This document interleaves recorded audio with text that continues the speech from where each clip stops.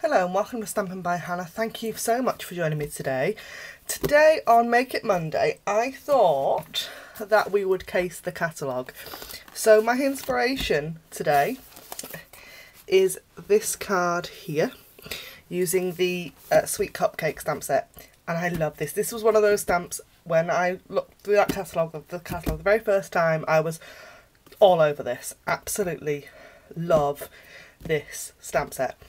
And this sample I think is so cute, and I thought that we would give it a go with English or metric card sizes, because this will be an American card size that we don't use over here in the UK. We use A4, so I thought we could see how it works.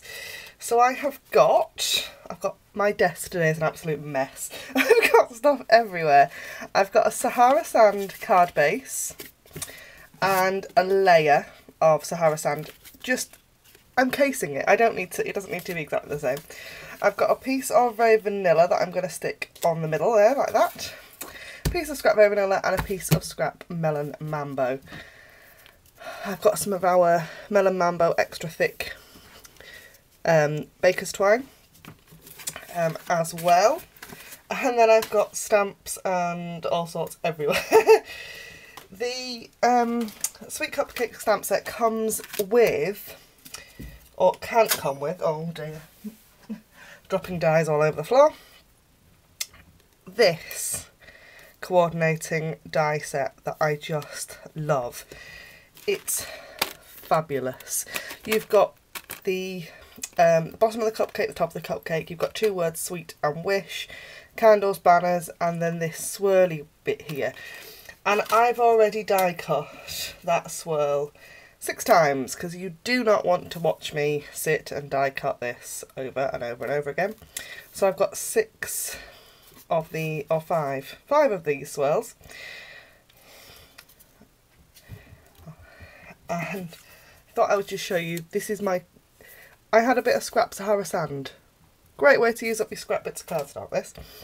So, as you can see, right now I've laid those out, that's the size of my card base, and they're just too long. But they fit on an 8.5 by 11 size card. They just don't fit on a UK size.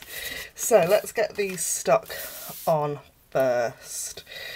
For that, I am going to grab my trusty silicone mat. Because these are really skinny, I am going to make a mess with my Tombow. And I'm going to stick these on. Let's just see if I've got any glue. Oh, there we go. You've got to love a bit of you don't get perfect videos with me. You get to see everything. You get to see you get to see my bloopers. You get to see. Oh, you see, it's not coming out now. I don't edit. Oh. This Tombow is about ready to die, I think. Right. Okay, so I've got my 5 swirls all Tombowed onto the front of them. I'm going to set that off to one side to dry before I trim off the edges. While waiting for it to dry, I've got all my stamps already out, and this is what I do when I'm using photopolymer stamps. I get them all out and I put them onto a block so that I can see exactly what I've got and what I'm using. I'll put that off to one side, and I'm going to use the cupcake topper and Tip Top Taupe and Sahara Sand. So this is a 2-step stamp in 3 steps. So there are 3 stamps for the cupcake top.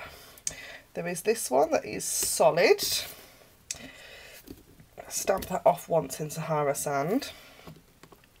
There is, excuse my arms, there is a slightly more detailed one that we're going to layer over the top in full strength Sahara Sand, if I can see. It's one thing when you're filming that getting right over the top of the image is really tricky. As you can see, I've just got that slightly off, but it doesn't matter. It will still look pretty at the end. And then the third stamp is the most detailed. I don't know how well you can see that, probably better like that because it's stained pink.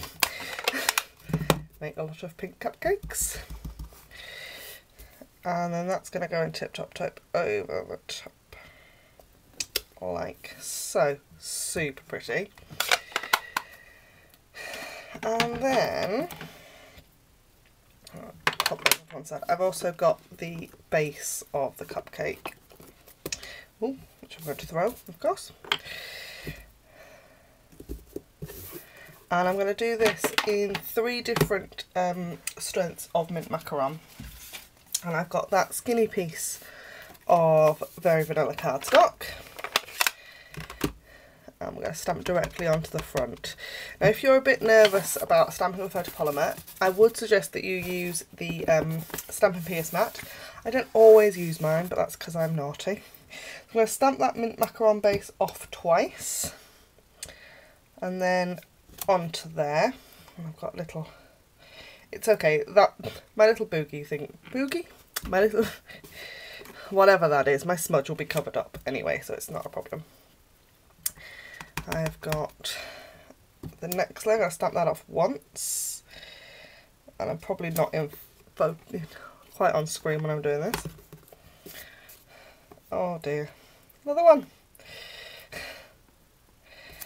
And then the last bit, and it's okay, it doesn't matter if you get mistakes on, because ultimately it's a handmade card, and handmade things sometimes have errors on. I ain't bothered.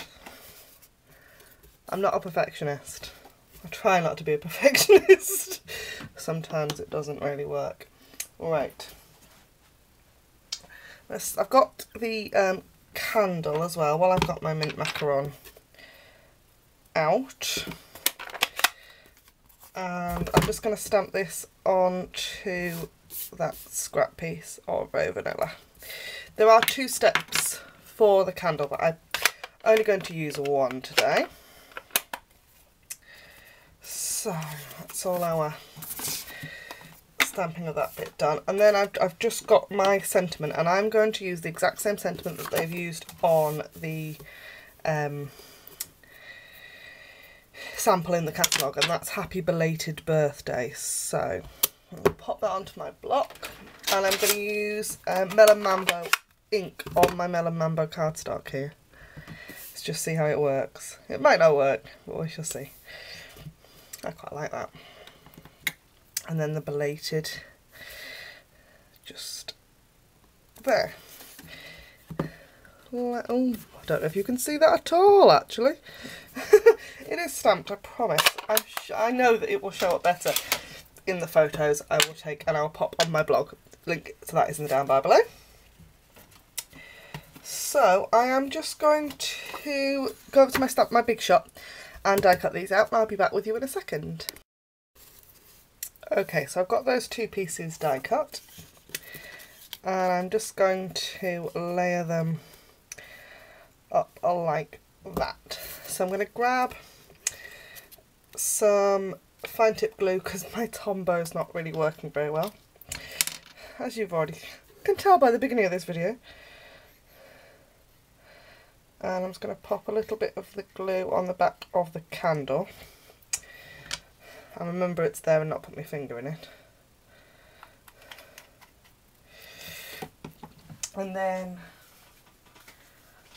a couple of dimensionals for the back of my cupcake topper.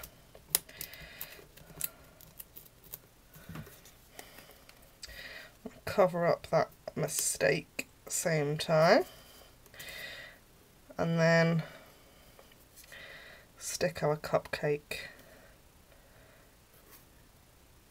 our candle in the top of our cupcake like that. And then I'm going to fussy cut my sentiment. Really fussily, there we go. square. I do like a rough cut sentiment every now and again. And then I'll bring back in our card base. So that's now dry-ish.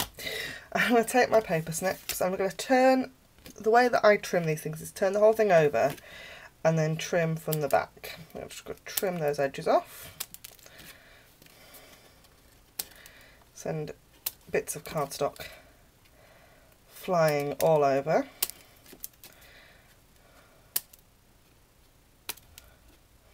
You could be more careful than me, I'm sure. But I'm filming and it's difficult. So I am going to grab my snail and pop the snail on the back and attach this onto the front of our card base.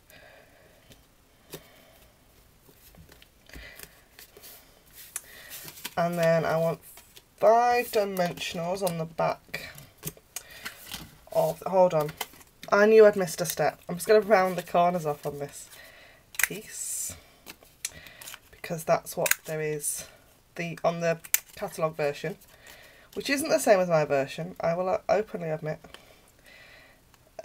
They've got rounded corners. So, dimensionals on the back of that one. 1 in each corner and 1 in the middle.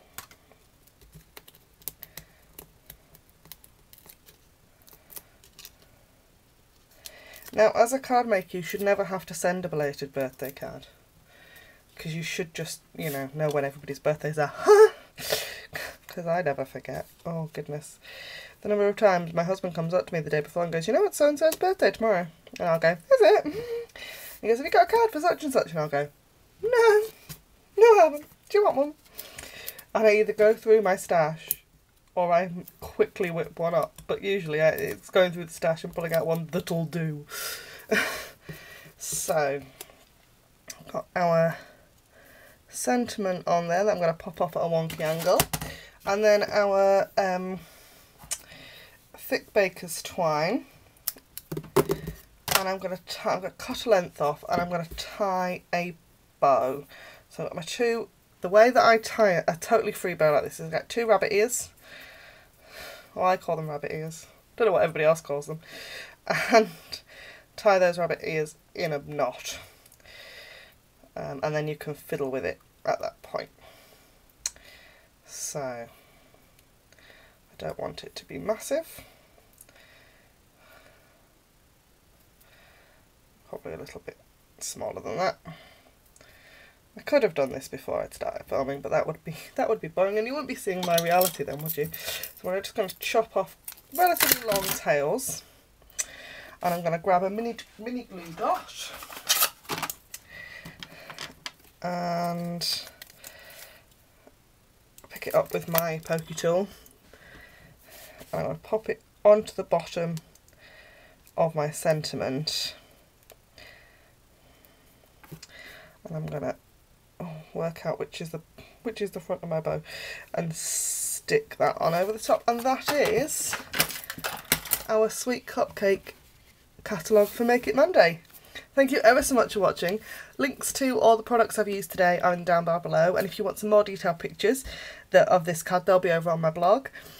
Don't forget to subscribe, and I'll see you again next week for another Make It Monday. Thanks for watching. Bye for now.